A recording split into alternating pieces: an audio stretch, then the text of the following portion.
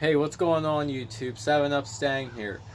We got the Mustang here right in front of us, and we got our transmission. See here, we got that transmission that's been bugging us. The old piece of junk that's no good.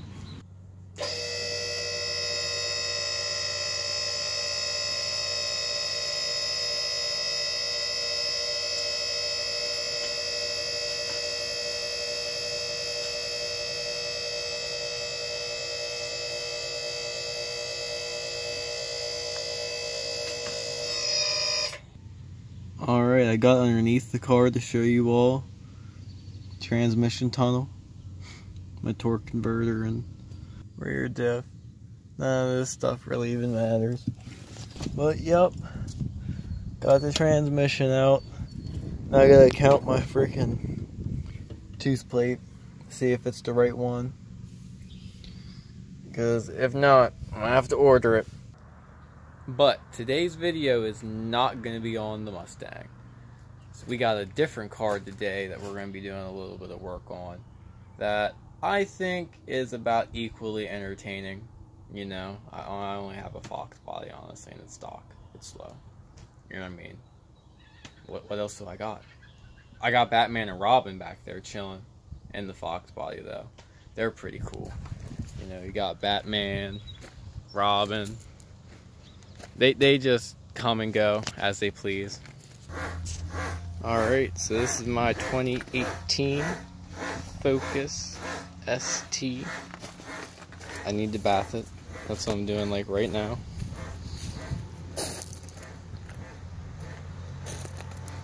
Gave it a little rinse off before I took it all on a walk around. But it looks pretty good. My fucking power washer doing whatever it's doing.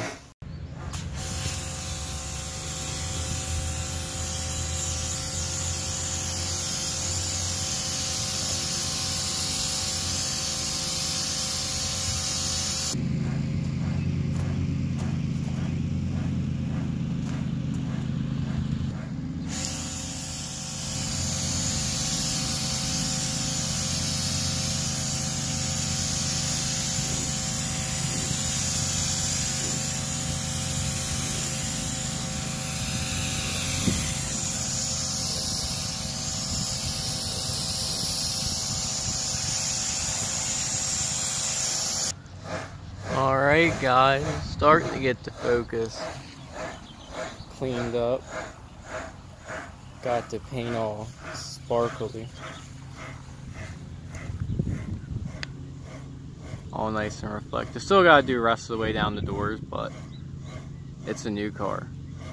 Nice paint. You can kind of see it's kind of like a flake. Almost.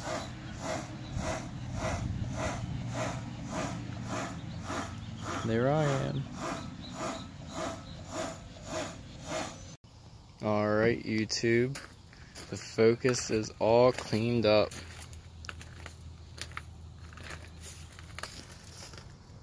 Looks pretty good. Not too bad.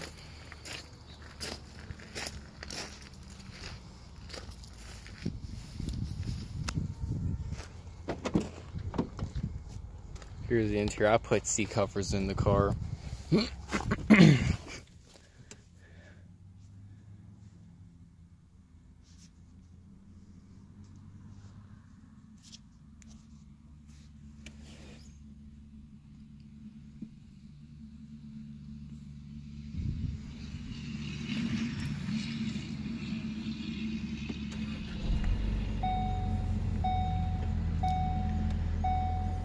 Yeah, it's been about 820 some miles since I've washed the car, so it was a little dirty.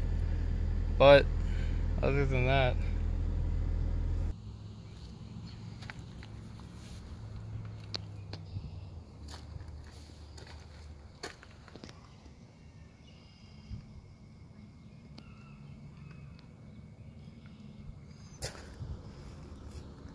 and I would show you the hatch, but well, I'll just show you the hatch anyway. It doesn't matter. It's got my stuff in it. And then I got my work stuff in there. and of course some basic car care stuff. But you know, you can't beat it since I have this little deck lid. I just leave that stuff. Now, today we have a little bit of a mod for the Focus. Brand new car, getting its first modification. It could be a turbo, intercool. Okay, it's probably none of that stuff because it is a new car. But I will show you. Alright, there's the box. Let's see what's in it. Alright, now the first thing we're going to do is take these bolts off. There should be 5 that hold on your intake lid. That one's down there.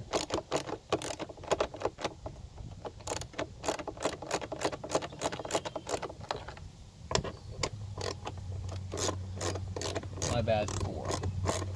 You have 4 bolts that hold down your intake lid.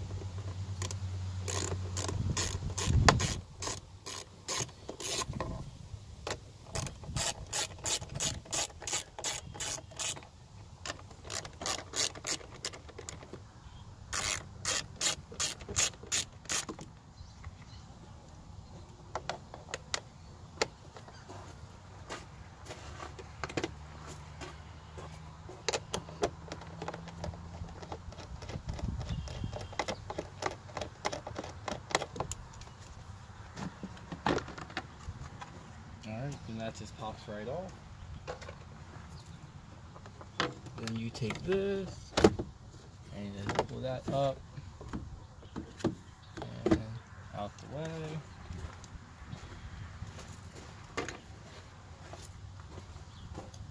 And then really all you gotta do to get this off is I think you gotta get this out. So right here you gotta pull this off. And then undo that band clamp right down there. See right there you got your intake tube. You gotta go right there.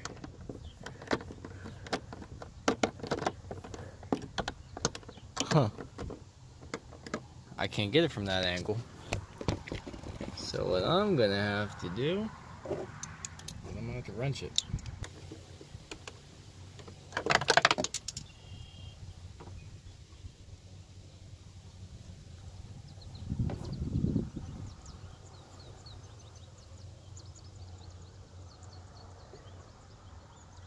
Well, I lost that.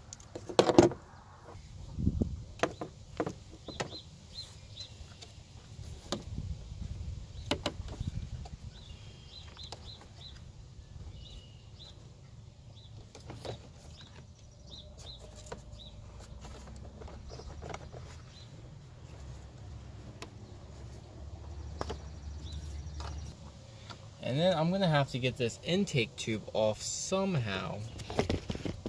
But I lost my 5/16, so we're gonna try it with the 3/8 5/16. Let's see if we can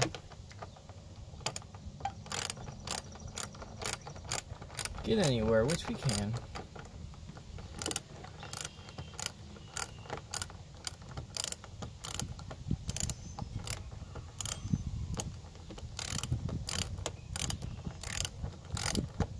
Not a big deal at all. Alright, and that should just come loose.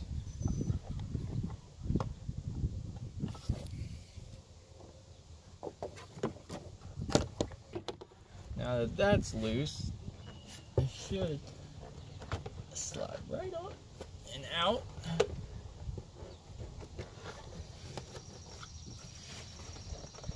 And then all you should have to do is pull up on the intake a little bit, and then that should come free.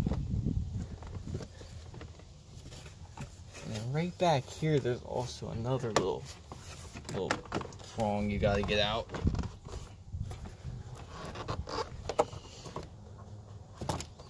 And you just bend that tube up. Brand new car, you can't keep your head out of that, can you? No. It's like playing with it, huh? Yeah. Already putting an intake on it. You bought Yeah. Yeah, I financed it all by myself. Kind of boost it all that you can. Is that what you're gonna do? Yeah, I'm getting the other model's air intake. Okay. This is the one with the little bit more horsepower. See, my lid doesn't have an opening on it. Probably the only thing that's really different is the lid, but I just got the whole thing. So you're getting all the add-ons at half the price. Yeah. That's smart. You like it? Oh, I like it a lot. It's different having a new car, isn't it? Uh-huh. It's definitely nice. It's cool.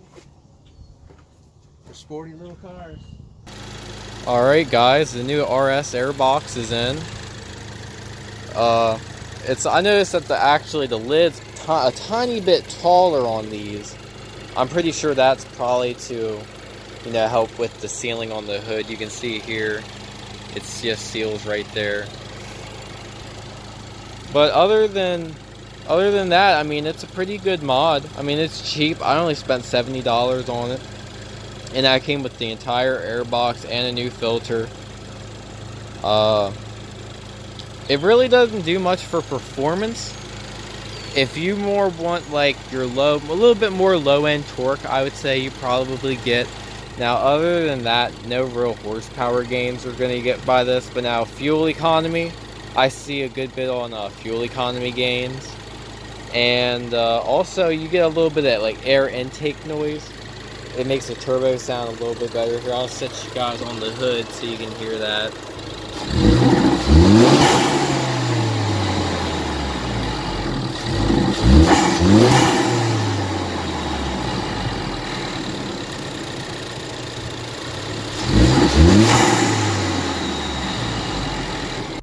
Well, I can't show you all now because I didn't put enough miles on it.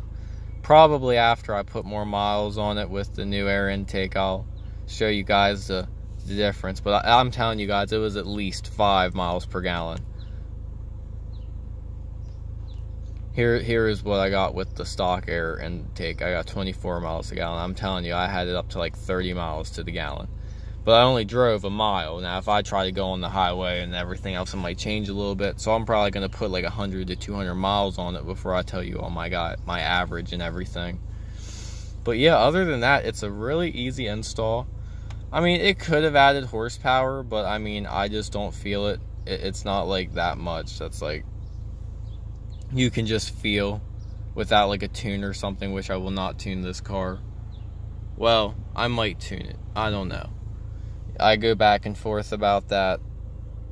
We'll see how she holds up in the next like year or so. We'll see.